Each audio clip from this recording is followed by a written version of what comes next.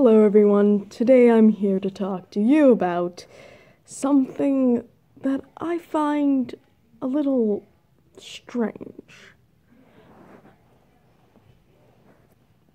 Why exactly are we making fun of this certain kid, this child, who, sure, his voice is about 20 years from puberty if you ask me, but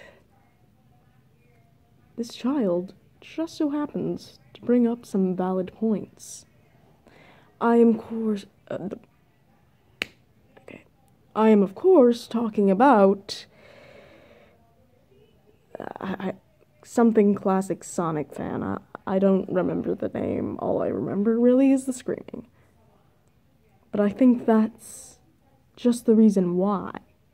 We don't remember what he says. We remember the screams. The screaming that he does throughout the entirety of his videos.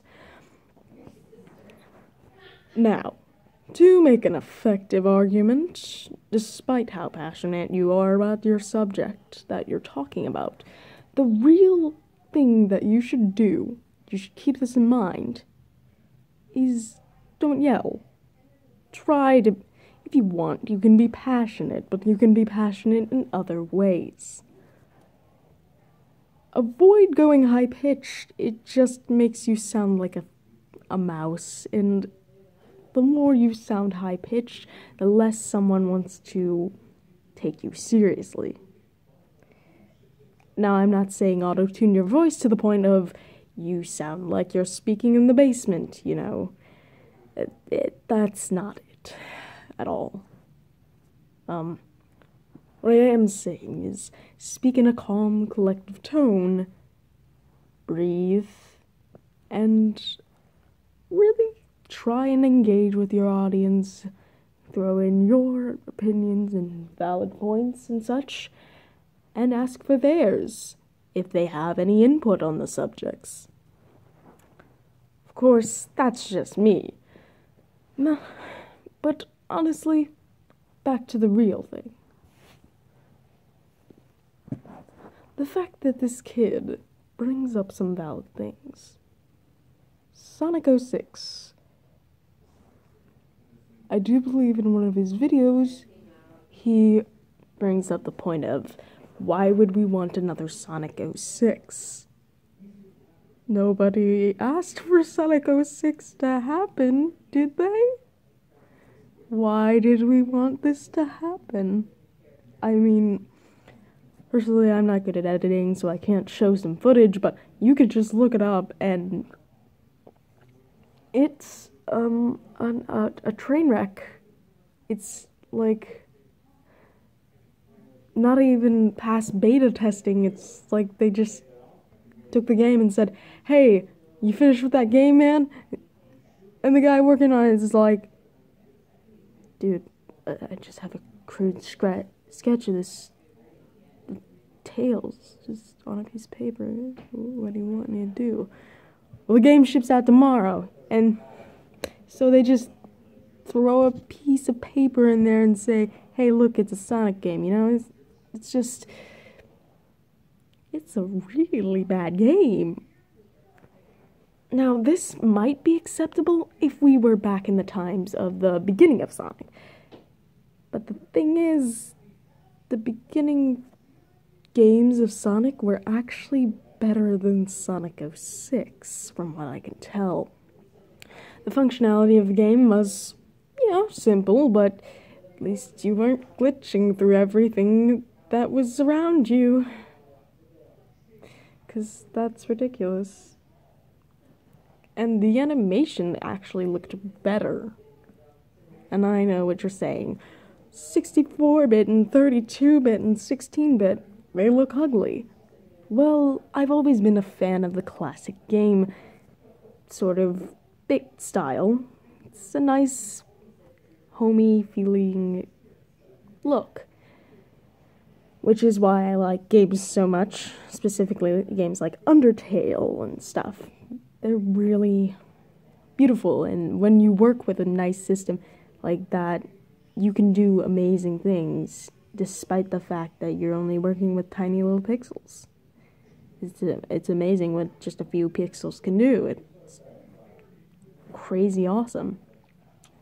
But then there's well, honestly, another thing of the Sonic franchise, Sonic Boom.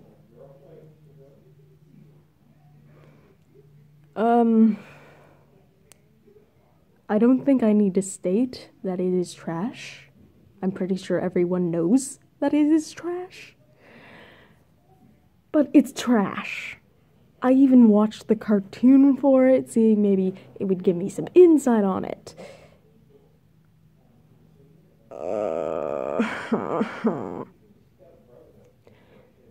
Knuckles actually used to be slightly intelligent, at the least.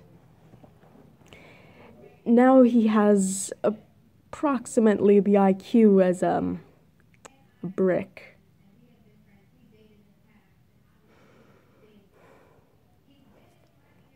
And why would anyone say, hey, this is a great idea for a game?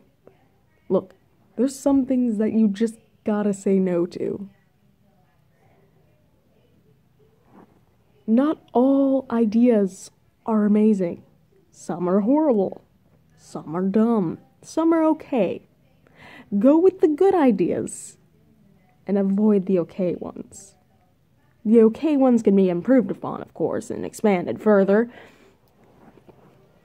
But I would never recommend to anyone who's doing any sort of programming or story writing at all to focus mainly on the character design or mainly on this, that, or the other.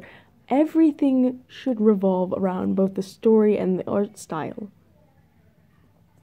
Well, the mechanics should, if it's a game, the mechanics should be fluid, like nice and easy to work with, but it shouldn't take away from the story or the characters or their personalities. And if you're doing voice acting, please try. And if you can't, go home and reevaluate your life, because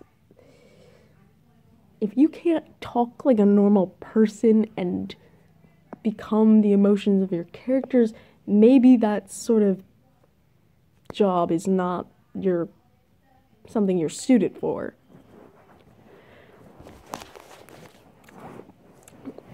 Overall, I must say that this SammyClassicSonicFan, whatever his name is, brings up very good points. The only problem comes with his volume and tone.